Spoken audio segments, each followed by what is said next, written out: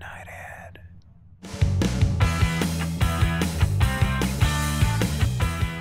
All right, tonight we are going to learn how to get a Mac to read to you, because everyone needs a friend, even if it is a laptop without a soul.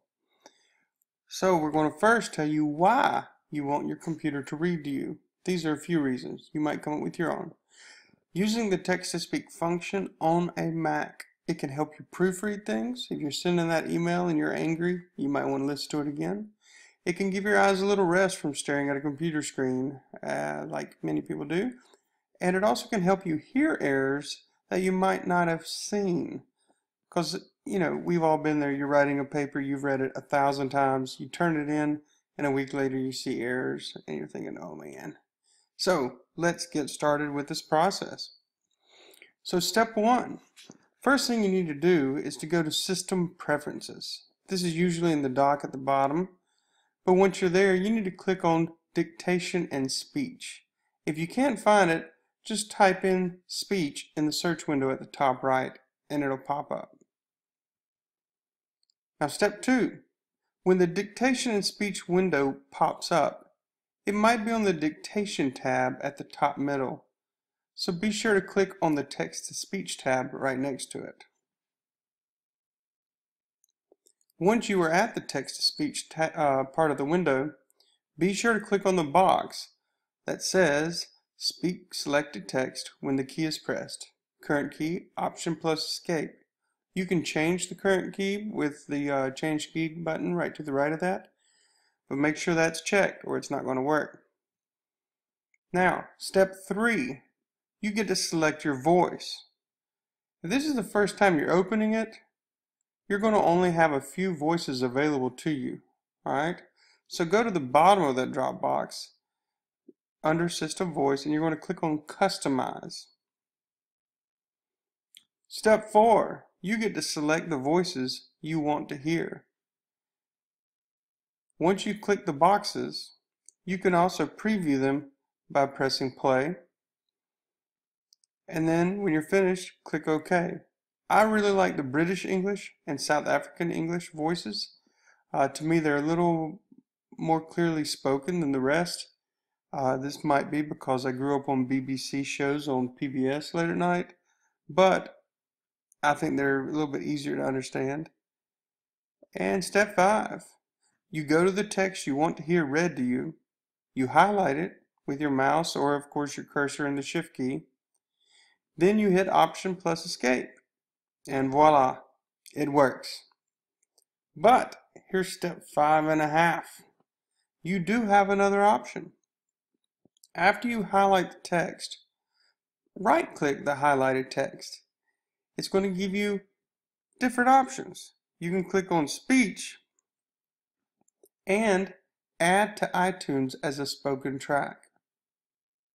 That's pretty cool because what it does is it makes an audio file of what you've highlighted. So if you do that, you can take your paper for a walk and listen to it as you go. And of course, step 6, you can rejoice. Rejoice with gladness because you did it. And of course you did because you're awesome. And awesome is as awesome does. Thank you for watching this. And now what I'm going to do is I'm going to show you as I click through it on my computer. Okay? So some of you might want to just watch me do it. So here we go. First thing you do, you go down here to System Preferences. Oh, that's cheating. Let's go back. Alright, try it again. Click on System Preferences, and when you do, it's going to look something like this. Dictation and Speech is at the bottom.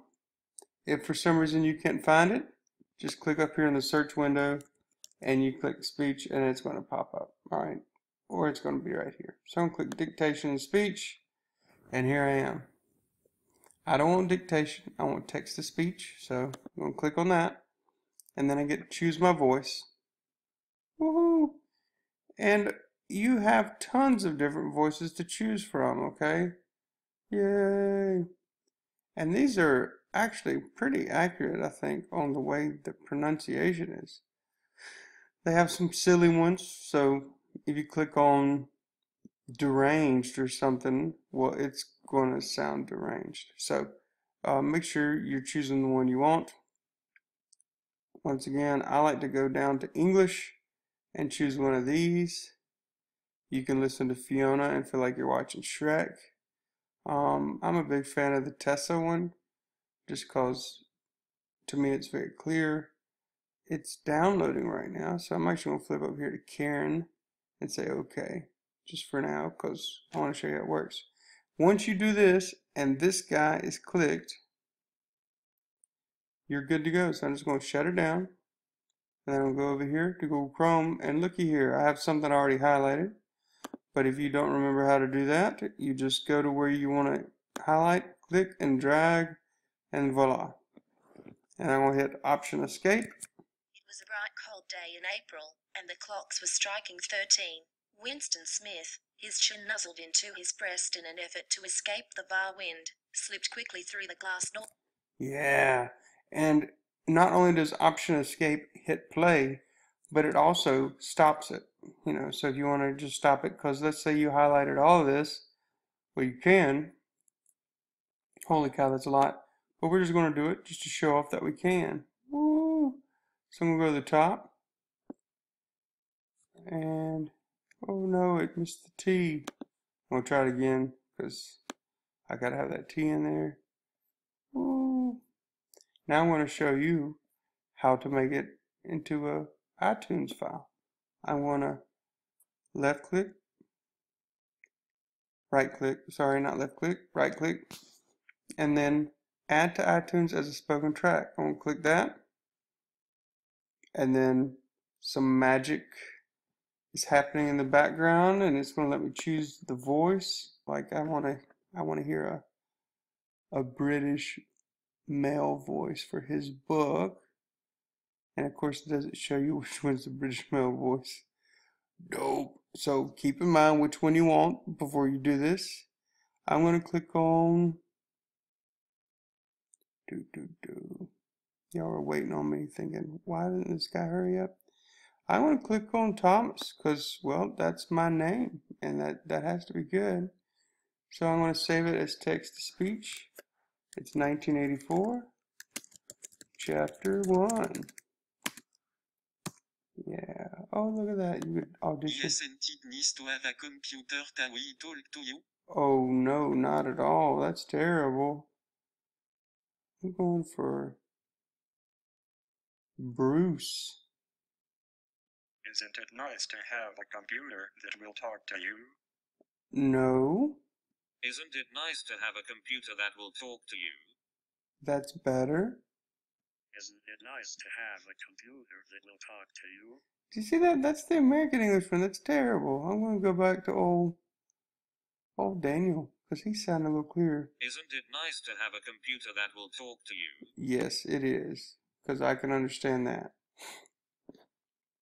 You click OK, and then you wait, and somewhere within the Mac, some sorcery is taking place somewhere, but it's basically turning all of this into an audio file. How cool is that? And then when it does, it's going to pop up in your iTunes.